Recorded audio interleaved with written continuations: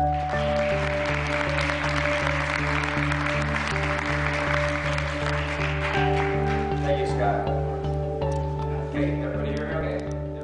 my name is Mark Hoverson, and a couple years ago I went to a used computer store with $250 and bought the most expensive computer I could afford, and from my kitchen table started an online business.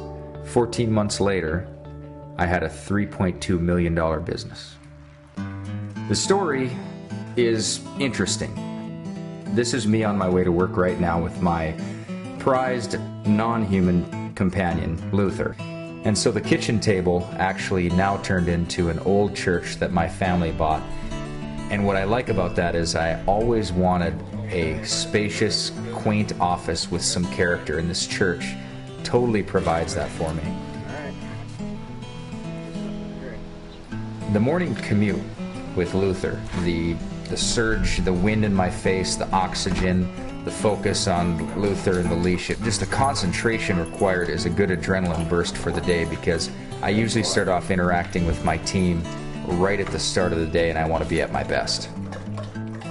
Greetings friends, this is Mark Hoverson. Hope you are doing well. Today we're going to talk about the 4-hour work week. Is it a myth? Is it possible? It's a best-selling book by Timothy Ferriss, and I want to give you some practical takeaways for how this book was really an instrumental moment in my life. You know, you wouldn't think this, but when we did start coming into money, my stress levels went a lot higher. I was dealing with a lot of people who had a lot of dreams kind of riding on whether I was going to be able to deliver. And it got stressful, and so I just felt an urge. I needed an outlet, and so I hired a personal trainer. We don't work that long, but he works me pretty hard.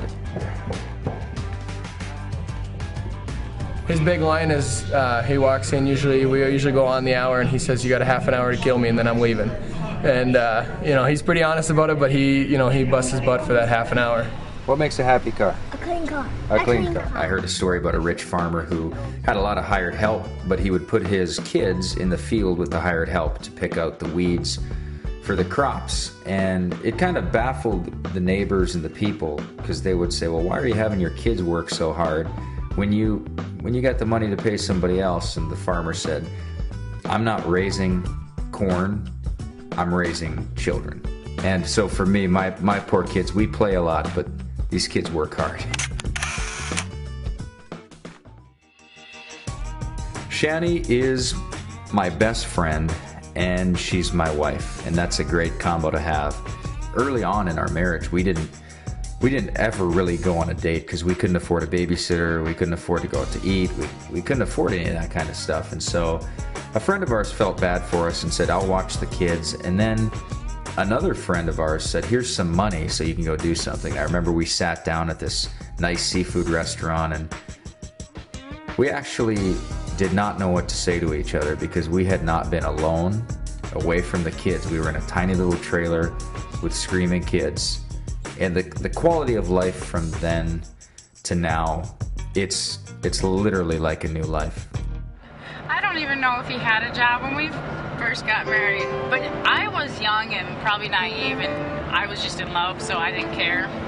I trusted him enough to know that he would take care of me and our future family, and so I wasn't worried about it. I knew whatever he did, he'd figure it out.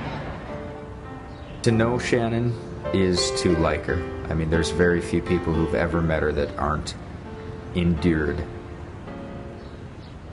For me, I don't know if it's ADD, I don't know if it's OCD, I don't know what it is, but I just don't like sitting in front of a computer for more than an hour at a time. And so we live right by a golf course, and so I started kind of taking up golf.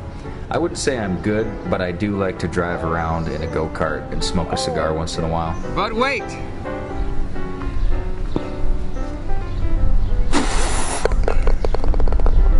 Money. I do occasionally take a few phone calls on the golf course, much to the chidings of my friends, but I work with grassroots entrepreneurs, and they were right where I was at. Kitchen table, $250, not a lot of money, just a lot of hunger, and so I spend a lot of time with them as well.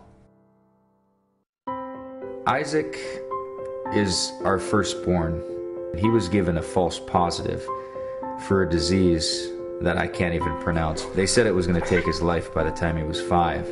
Shrink, shrink. Oh, God. When it came back a month later that was a false positive, just the gift of being a father was so salient in my mind. How about this? I'll sing a line, then you sing a line. I try to rhyme. Okay. We're on the canoe. We're going to the shoe. What are we gonna do? I don't know. That's so good. Okay, I'll try a new line. Okay. I was at a men's retreat, and a father approached me and another dad with young kids, and he said, "You guys have young kids, and the worst day of my life was dropping my kid off for college. When he stepped out of the car, I felt like I didn't even know him." And that conversation hit me, and it fuels me every day to have time with my family.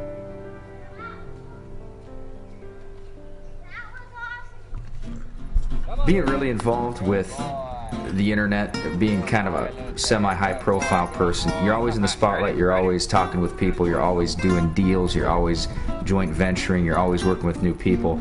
Luther is my complete non-human companion. He's, you know, they have therapy dogs. That's the equivalent of Luther for me. Now, here's the story of a book, but not just any book. One day, 3 little kids, 2 brothers and a sister, were going to sleep. But the little boy said, he's named Rodney. Some of my most precious memories are my dad with his shirt off and my head against his chest, just like Gracie there. And I remember that growing up, and that's just a legacy I want to pass on. Let's see, give me 5.